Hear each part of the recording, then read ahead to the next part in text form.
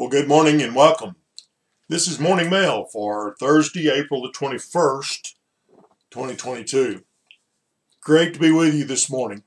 Hope that your day is starting well.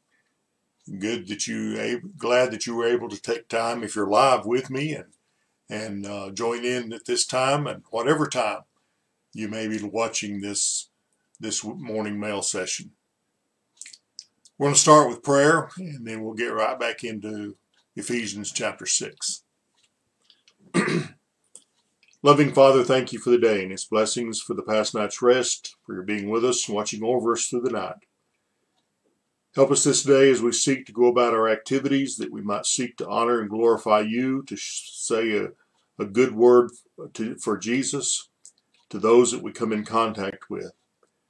Father, our world so desperately needs to hear about Jesus and your love and grace seen in his sacrifice.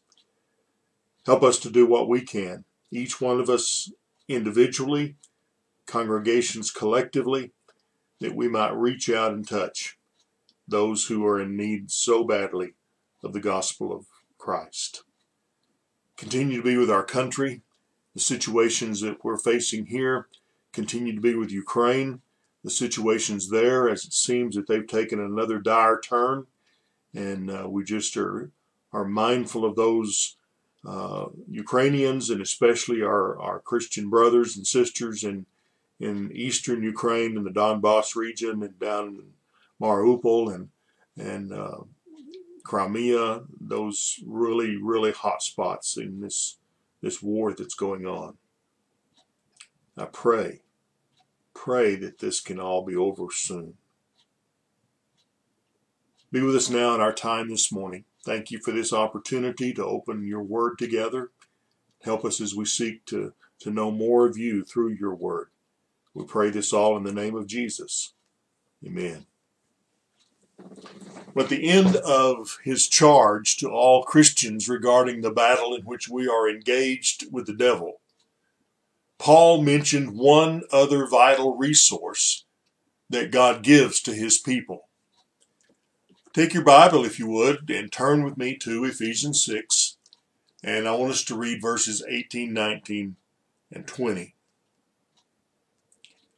Paul writes, "With all prayer and petition, pray at all times in the Spirit, and with this in view, be on the alert with all perseverance and petition for all the saints.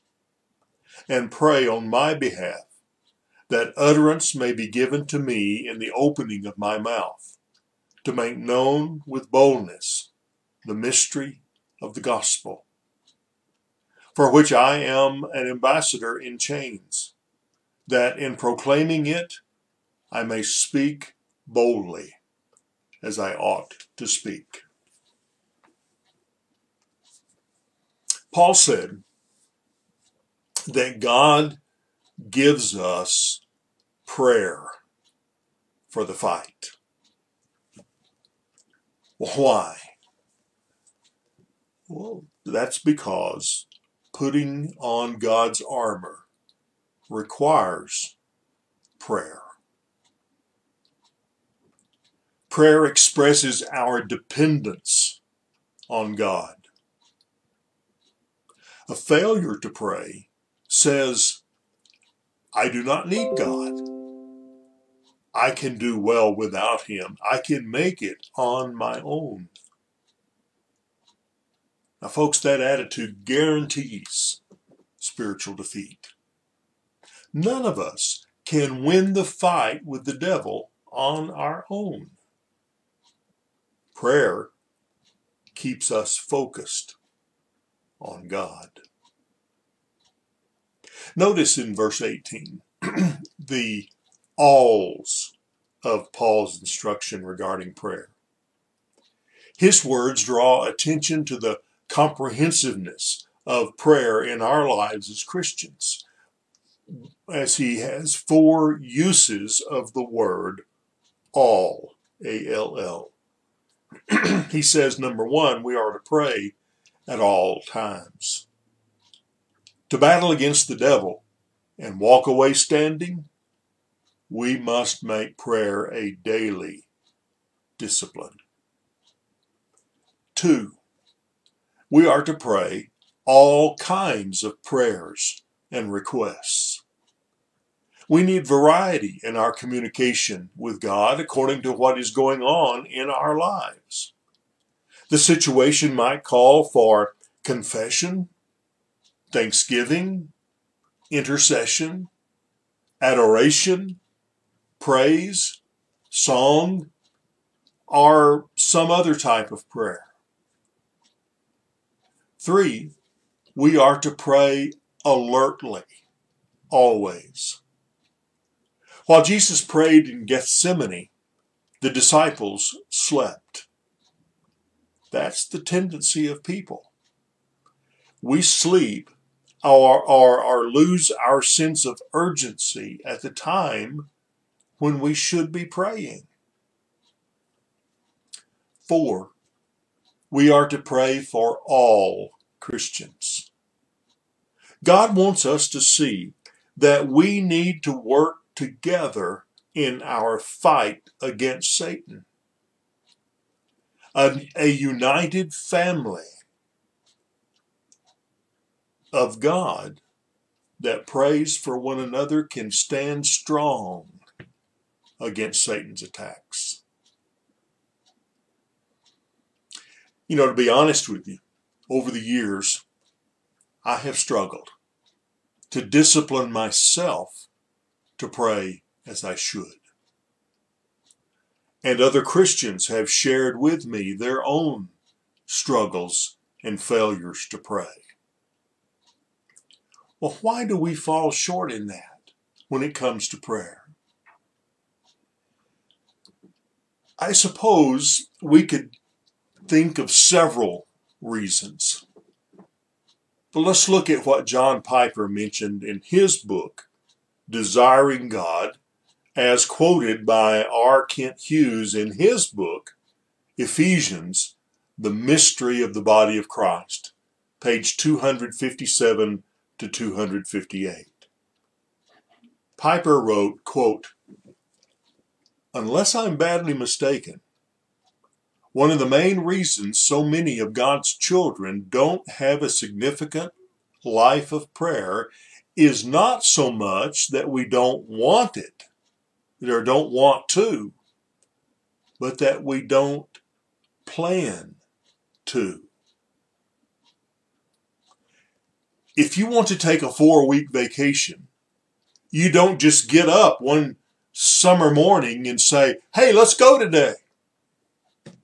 You don't have anything ready. You won't know where to go. Nothing has been planned. But that is how many of us treat prayer. We get up day after day and realize that significant times of prayer should be part of our lives. But nothing is ever ready. We don't know where to go. Nothing has been planned. No place, no time, no procedure. And we all know that the opposite of planning is not a wonderful flow of deep, spontaneous experiences in prayer. The opposite of planning is the rut. If you don't plan a vacation, you will probably stay home and watch TV. The natural, unplanned flow of spiritual life sinks to the lowest ebb of vitality. There is a race to be run and a fight to be fought. If you want renewal in your life of prayer, you must plan to see it. Now, Piper goes on to say, therefore, my simple exhortation is this: let us take time this very day to rethink our priorities and how prayer fits in. Make some new resolve. Try some new venture with God. Set a time. Set a place. Choose a portion of Scripture to guide you. Don't be tantalized by the press of busy days. We all need mid-course corrections. Make this a day of turning to prayer for the glory of God and for the fullness of your joy. End of quote. Again, that was John Piper in his book, Desiring God, as quoted by R. Kent Hughes in his book, Ephesians, the Mystery of the Body of Christ. So let's ask this question. What actions will you take to fight against the devil? What will you do to defend your family when they come under spiritual attack? How can you help your fellow Christians to win this fight to the finish against the powers of darkness? Well, folks, your answer can be found in the words of the Apostle Paul in our text for today. Now, we're a little shorter today, but as we close, I want to go back and reread verses 13 through 18. But I want to read this time, not from the New American Standard, which I normally read from. I want to read from a translation called The Message.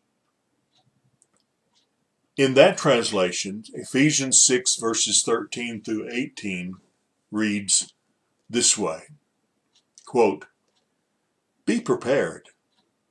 You're up against far more than you can handle on your own. Rake all the help you can get, every weapon God has issued, so that it's all over but the shouting. Or when it's all over but the shouting, you'll still be on your feet. Truth, righteousness, peace, faith, and salvation are more than words. Learn how to apply them. You'll need them throughout your life. God's Word is an indispensable weapon. In the same way, prayer is essential in this ongoing warfare. Pray hard and long. Pray for your brothers and sisters. Pray to keep your eyes open.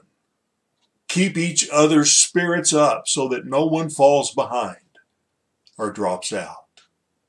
End of quote. Again, that was from The Message, and I need to correct something I just said earlier. It's not a translation, it is a paraphrase.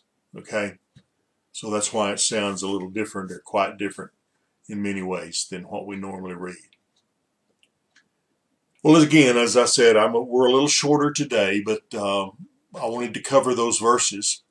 And tomorrow we're going to conclude this week's morning mail as we conclude our survey of the letter of Paul to the Ephesians as well. We're going to be looking at verses 21 to 24 of Ephesians 6, where Paul closes in a manner typical of his letters. Hope you can be with me tomorrow for that. Let's bow in prayer as we close for today. Gracious Father, we thank you for the avenue of prayer. So often we take it for granted.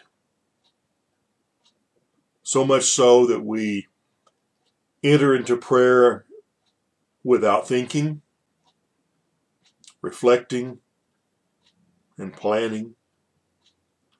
We enter into prayer, or we fail rather sometimes to enter into prayer because we don't think about it. Father, help us to realize that that's just trying to depend upon self and not you. And we must depend upon you to be successful in this battle, spiritual battle against Satan.